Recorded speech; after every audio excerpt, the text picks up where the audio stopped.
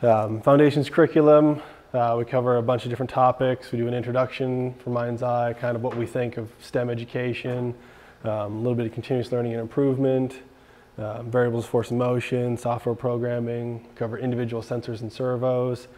We do autonomous robotics, where we transfer those sensors and servos to a robot and do tasks with the robot itself. A little bit of mechanical and structural engineering, and then we do a culminating project. So basically, we see it as an integration of the interdependent skills. So improvement of science and technology relies on our engineering and math skills. So the more you know about engineering and math, the more you can improve science and technology. Cover robotics hierarchy from simple machines, semi-autonomous robotics, autonomous robotics to drones. So machines, manual operated stuff. Semi-autonomous would be like a simple RC car. You have user input, but it does some calculation for you to steer it and drive it and things like that. Autonomous robotics, CNC arms, things like that, where it's autonomous, but it's limited programming-wise. Drones, able to gather more information about its surroundings, work in an unstructured environment. So good example, alarm clock. This is a semi-autonomous robot.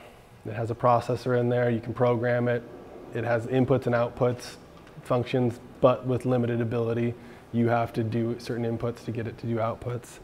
Autonomous robotics is a welding arm, all the way up to like drones for like the Mars rovers and things like that, where they obviously have to work with no human intervention and in a very unstructured environment.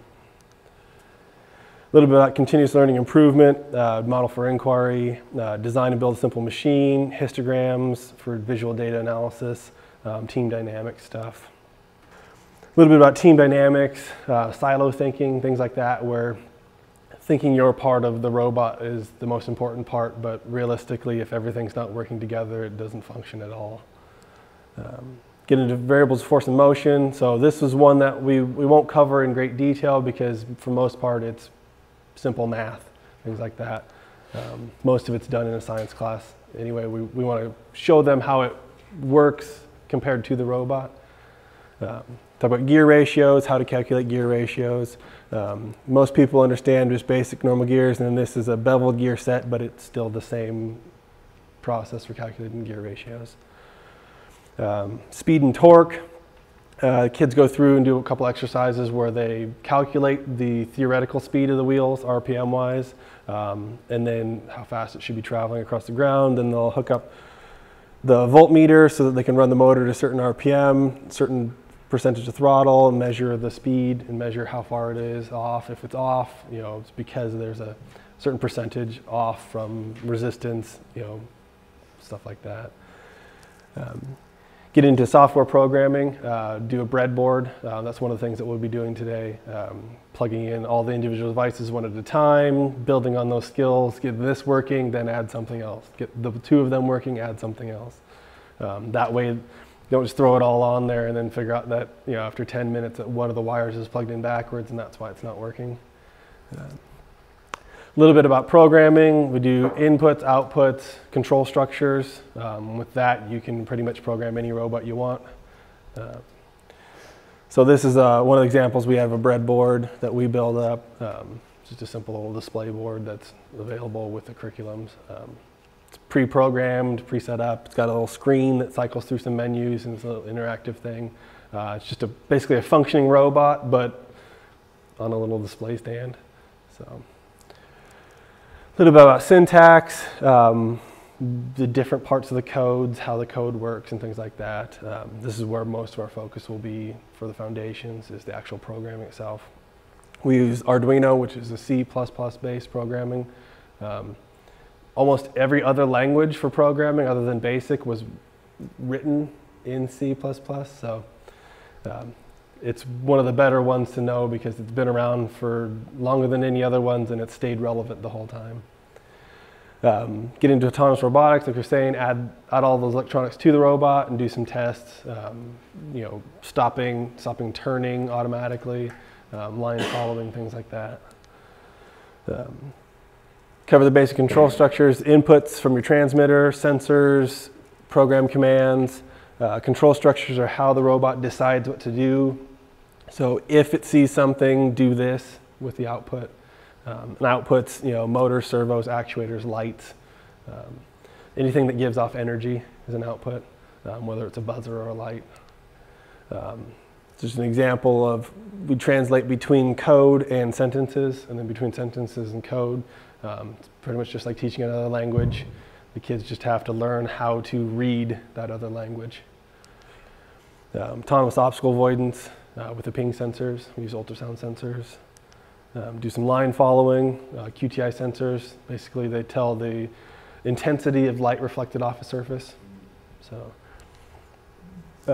do some design work, structural engineering stuff, leverage, cam, spans, torque, things like that. Most of that we won't cover during this time. It's pretty simple stuff. Most of it's about fulcrums, things like that. Gaining mechanical advantage for whether you want to increase speed or increase torque, things like that.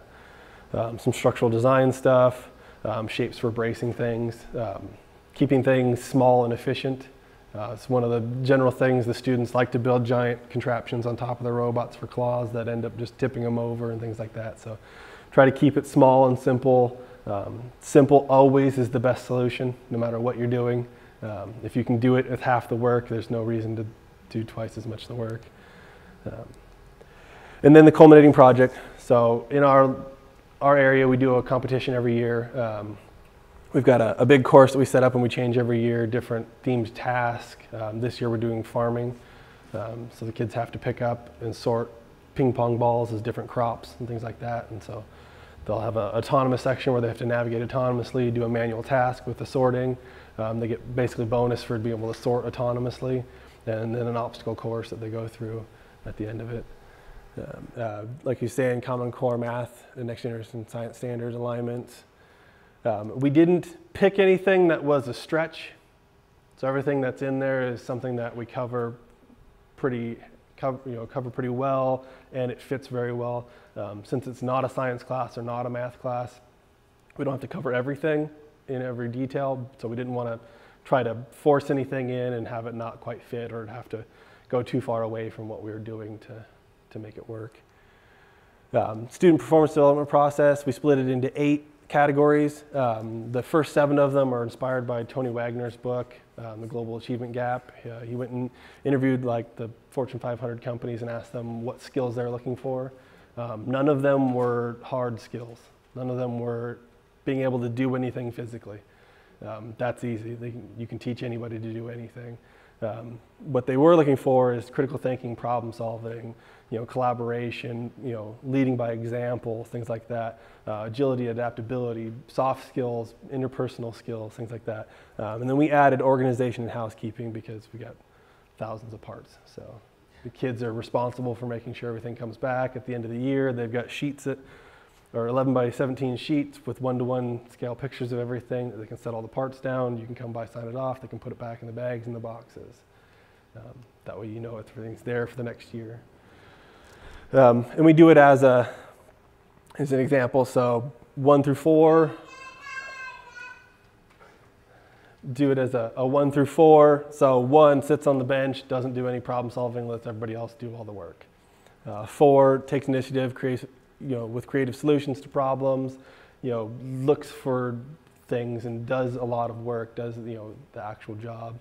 So it's pretty easy to see this behavior in the class, and it's one of the things that we generally do it as kind of an interview process, about halfway through, and then at the end saying, hey, pull one kid aside and say, I kind of noticed you aren't doing so much stuff, and so it gives them a chance to be able to see this and see what it takes to improve. For me, this would have been huge in school, to know what the difference between a D and a C and a B and an A was. Be able to read something that says this is the amount of work between these two. It's a massive thing so that they can see the improvement. The students get a design journal that has basically a simplified version of this. It doesn't have like the note sections and stuff, just tells them what the difference between each kind of grade is.